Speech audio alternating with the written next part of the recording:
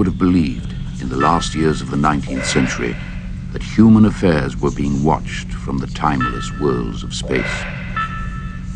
No one could have dreamed we were being scrutinized as someone with a microscope studies creatures that swarm and multiply in a drop of water.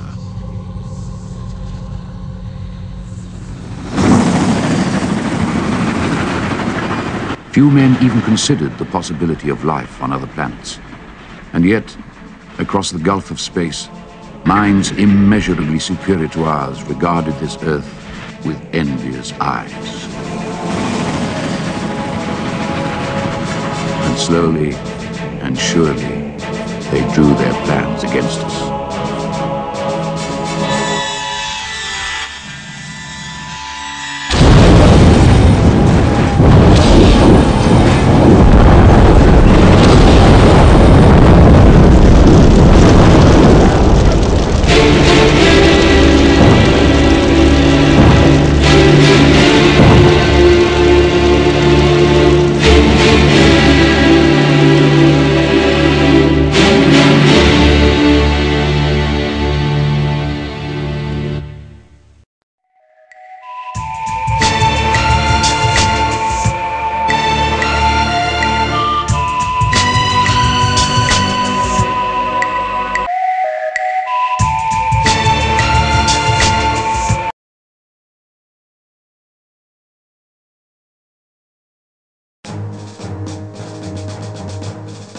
Good morning. Good morning, sir.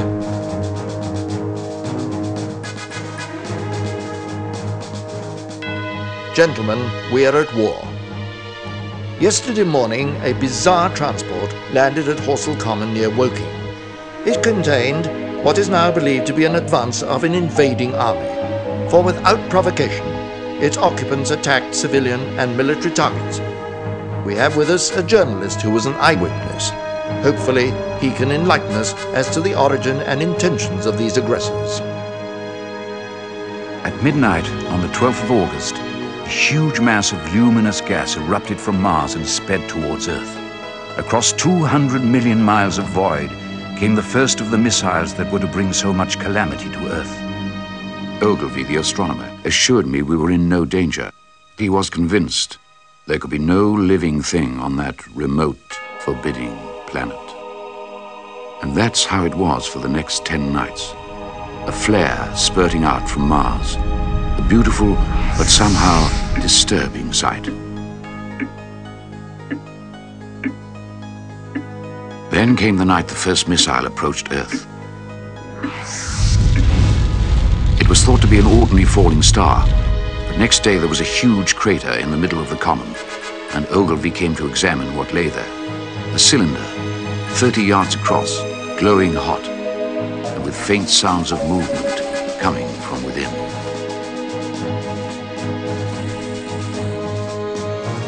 Suddenly the top began moving, rotating, unscrewing, and Ogilvy feared there was a man inside trying to escape. He rushed to the cylinder, but the intense heat stopped him before he could burn himself on the metal. A crowd gathered on the common, hypnotized by the unscrewing of the cylinder. Suddenly, the lid fell off. A huge, rounded bulk, larger than a bear, rose up slowly. Its lipless mouth quivered and slavered, and snake-like tentacles writhed as the clumsy body heaved and pulsated. Ogilvy and a few young men crept closer to the pit. A tall funnel rose, then a ray of heat leapt from man to man, and there was a bright glare as each was instantly turned to fire.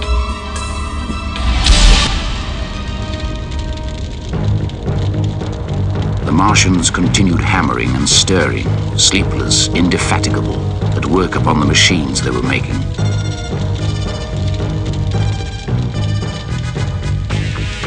People clawed their way off the common, and I ran too. I felt I was being toyed with, that when I was on the very verge of safety, this mysterious death would leap after me and strike me down.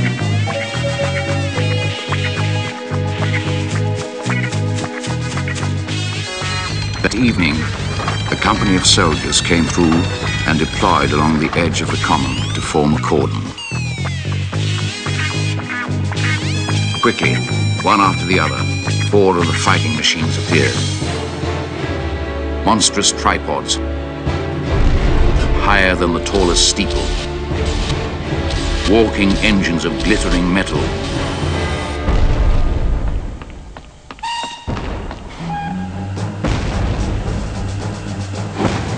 The pounding of guns from the common grew louder.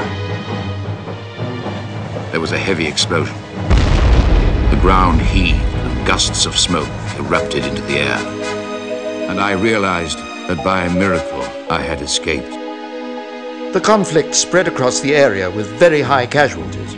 Mercifully, our artillery managed to finally destroy the invaders. Little is known about these Martians, except that they're resolved upon conquest, and their technology is far more deadly than ours. Observations of the other incoming missiles imply that they have changed course, perhaps in light of our victory, to land in Scotland. All of our forces are being mustered to face them. Our chief scientists and engineers are already working on technologies which may aid us. We must face and destroy this Martian threat, for if we fall, the rest of the world must surely follow. Gentlemen, good luck.